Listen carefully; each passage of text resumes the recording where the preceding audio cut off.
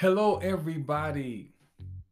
This is Pastor Phil, Full of Life Ministries. Today's message is entitled Insulating the Mind. The verb insulate means protect from heat, cold, or noise. Like when you add an extra layer of clothing to insulate yourself from the cold. Difficult times are here to stay for the unforeseeable future. And I know many of you are determined to experiencing life in its fullness. But we also must be aware that our minds are always under attack.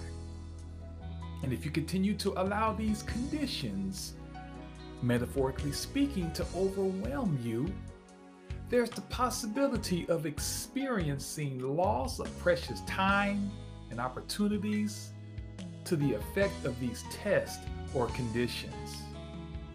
In order to insulate your mind, you have to transform the mind.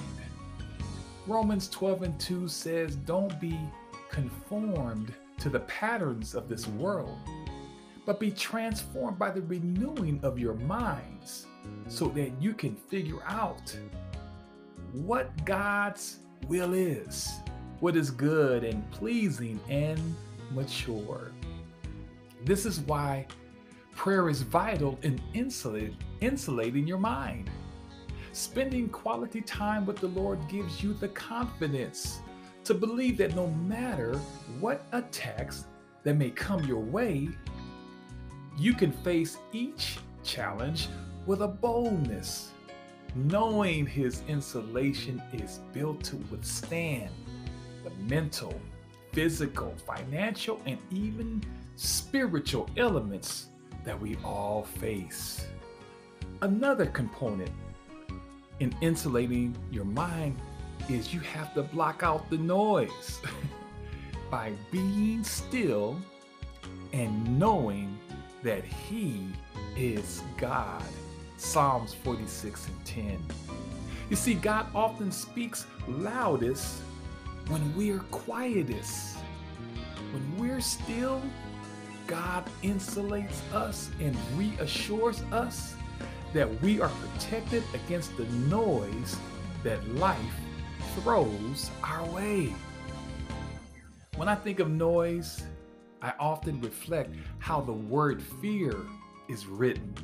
And there's an acronym that best describes fear: false evidence appearing real. Listening to the voice of the Lord blocks out the fear, and it throws off any extra baggage, and it gets rid of the sin that trips us up. Hebrews 12:1. Colossians 3:12 says, "Clothe yourselves with compassion, kindness, humility, gentleness, and patience." Wearing these God-designed garments demonstrates to others who are draped in sin and covered in rebellion that living by the principles and standards of Jesus Christ enables you to flourish. It creates harmony and unity to our world. So, people of God, it's important to focus on making sure your mind is insulated. For God's will for you and me is to not allow the patterns of the world to change you and to make you feel defeated. I want to encourage you today by remembering these words. God wants the best for us. And it says in Romans 8:28. Romans 8:28 says, "And we know that God works everything out for our good according to His purpose."